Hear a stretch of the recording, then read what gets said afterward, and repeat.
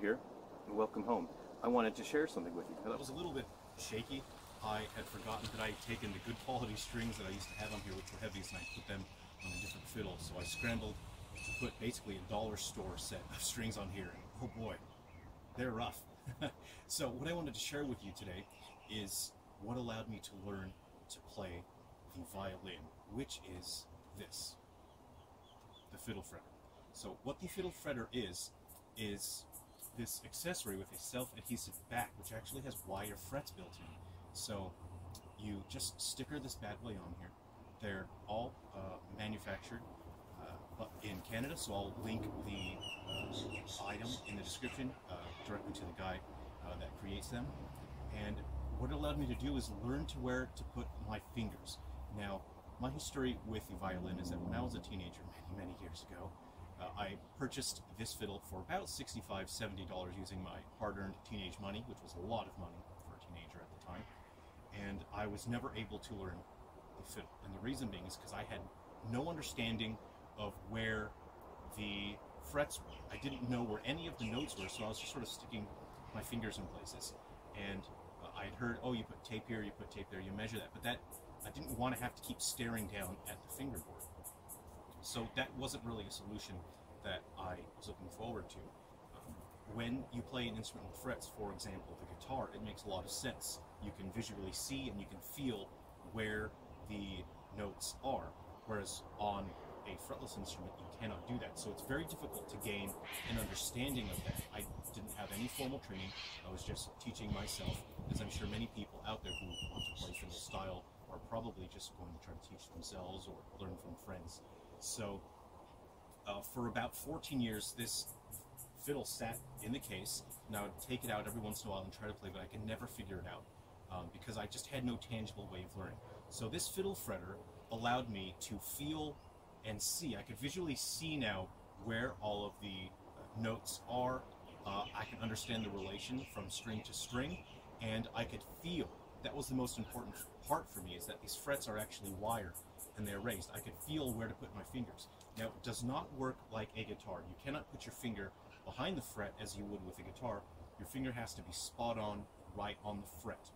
So that means that early on, you can still learn to play the fiddle, even if you haven't memorized your fret spacings. You can feel where those frets are, so you know where to put your fingers. And what that does is it allows you to memorize the spacing and where to put your fingers and how to get your intonation. That's not something that you can do normally with the fiddle, and I know a lot of people give up because it's quite frustrating trying to learn the fiddle. This turns the learning process into something tangible. Within 2 weeks, I was playing the fiddle, actually playing it. I have a playlist of about 100 songs that I created on YouTube that's just old-time country, folk music that I was listening to, and I was just listening by ear, and I was able to play along.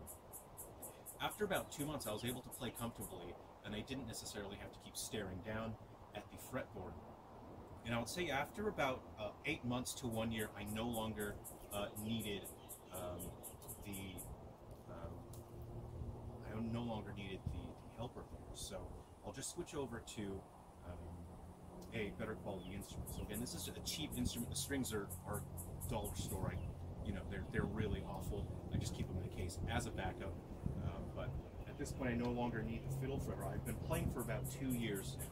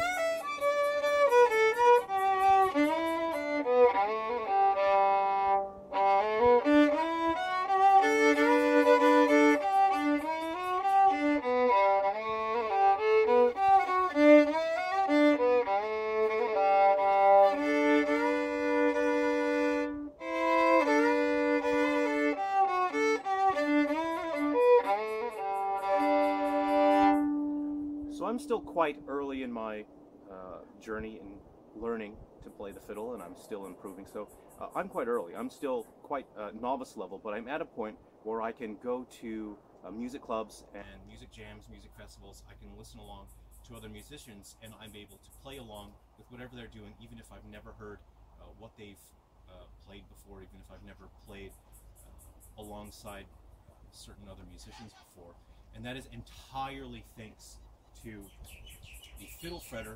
The Fiddle Fretter just gave me the tangible environment that I needed in order to learn the fret spacing and to where that is. So I combined that with playing mandolin. So I would listen to a song, I would try to play along with the Fiddle Fretter, find that I was struggling a bit, then I would play a particular song on mandolin, say for example, A Shokin Farewell or Blue River Waltz. I would play that on mandolin, and then I'd say, okay, I know where the notes are, I know which frets I'm supposed to, put my fingers. And then I was able to move from the mandolin and then play it on the Fiddle Fretter, and then again, instead of putting your finger behind the fret, you need to be directly on the fret. And at that point, I was able to just take songs that I sort of figured out on the mandolin and play them on the fiddle. And again, after a couple months, I was very comfortable. Really, all it took was 2 weeks with that, and I was really able to play fairly comfortably. Not in front of other people. Good gracious, no, I wouldn't have played in front of other people. But I was able to have the opportunity to learn things from Fiddle Fretter. So again, I'm not sponsored or anything like that, but I will put the link in the description. And I think maybe many people out there who have wanted to be able to play the fiddle, I think the Fiddle Fretter might make a big difference for you.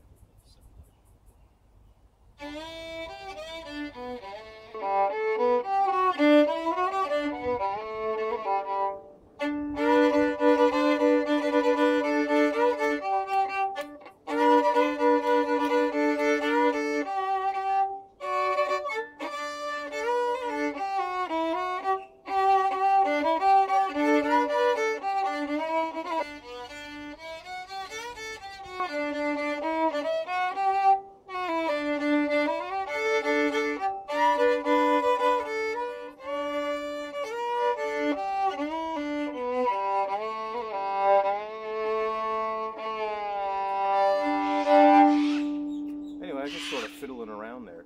I hope this has been helpful to you. See you around, take care, and come home again soon. We'll see you.